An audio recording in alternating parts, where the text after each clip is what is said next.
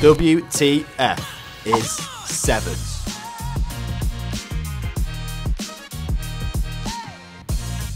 If you don't know by now, where have you been?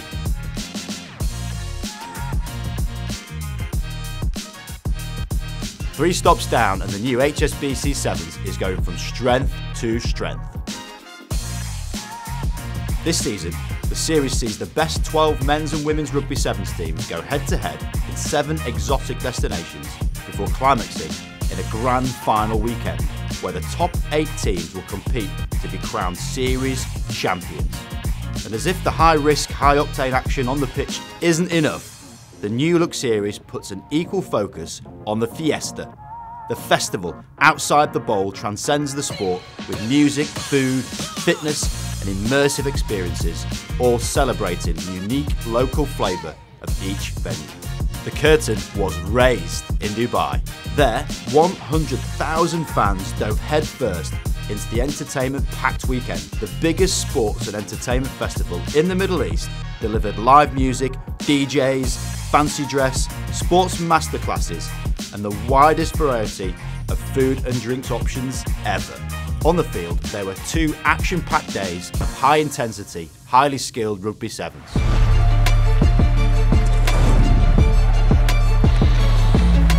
The Aussie women felt right at home in the heat of the desert as they faced the Black Ferns in the final.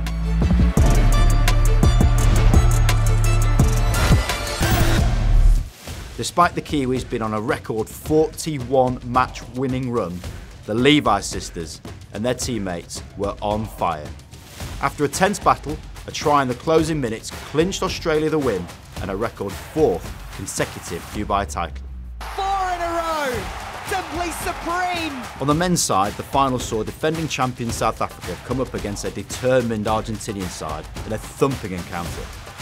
After 5 minutes, the Blitzboks were already 12-0 up and successfully held back an impassioned fight back from the Argentinians.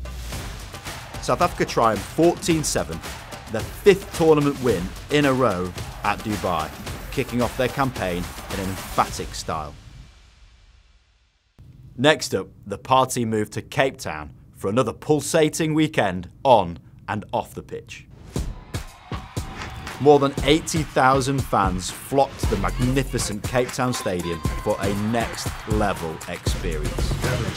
The always-on entertainment spilled out from the bowl onto the surrounding concourse, where fans shared their time between the Beach Club, Sun Stage and the Love Garden.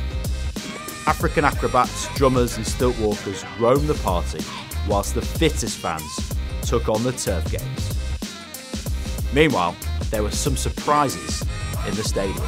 Red Bull motocross rider Brian Capper wowed the roaring fans by jumping over the pools on his bike, and 3 of the triumphant Rugby World Cup winning Springboks, Damien Valencia, Dion Fourie and Manly Bock, thrilled the emotional crowd by showing off the Webb Ellis Cup.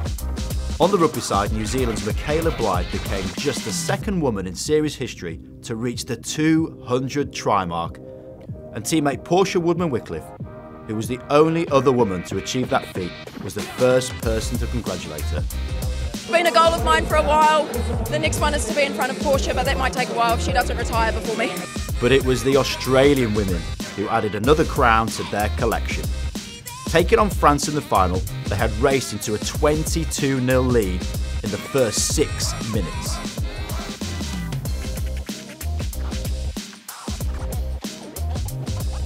A double for Anne-Cécile Siafani in the extended first half and a 3rd for Carla Neeson put France back within 3 before Caitlin Shave put Australia out of sight and secured them 2 wins from 2. The sweetest of victories, Australia champions in Cape Town.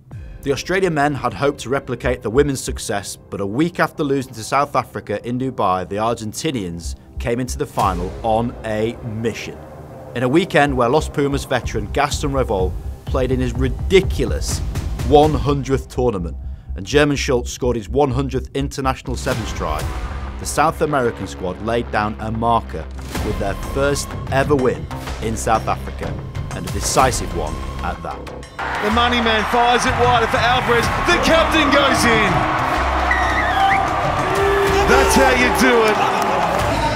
Wow. Argentina, for the first time ever, champions in South Africa.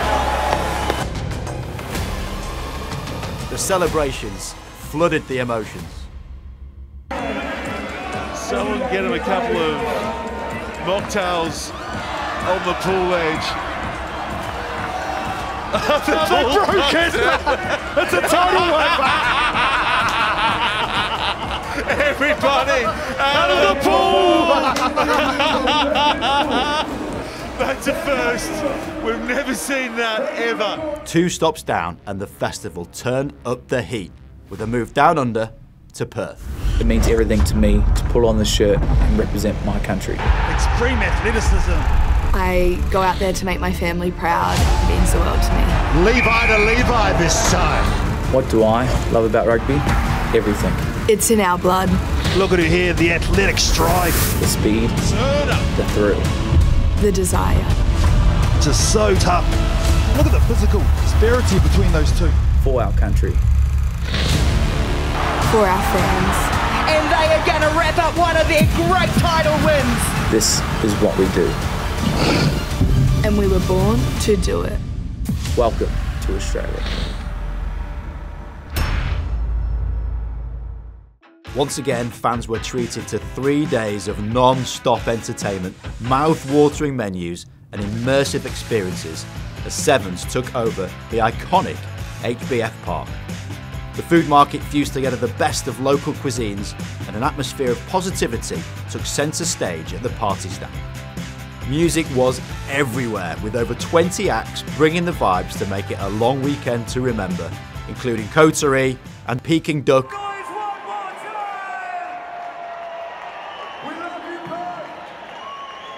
Some fans opt for the next level experience with exclusive access to the premium Sunroom Lounge or the Spring Hotel. Mega. The perfect blend of delicious food and drinks, chic comfort and non-stop entertainment. Plus the best seats in the house for the thrilling action on the pitch. And what a weekend of rugby it was.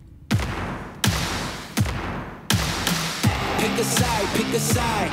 Only 2 options, be with the winners or the other guys. Yeah, ain't no time, we already on the way. Better get themselves in line. Thought I told you we don't do no rules up in the house tonight. The champions are back in your stand. The champs are back. Fill the stands and make them shout tonight. The champions about to get stand. The champs are back.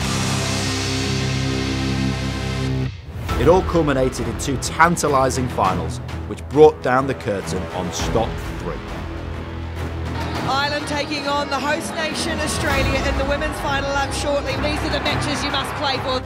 Ashby stepping in, and now Kaslik pouring forward. Oh, they held off her, and you cannot stop the world's best player. Amy Lee Murphy-Crowe is going to respond quite quickly. Flood for Mulhall. Lucy Mulhall puts Ireland in front. Higgins chasing on, just about had her Eve Higgins, but Tegan Levi comes up trumps. Higgins bumping off, and Eve Higgins puts Ireland back in front. History made.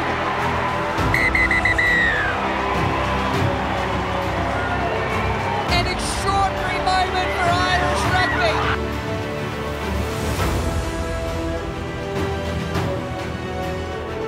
In Perth, here we go.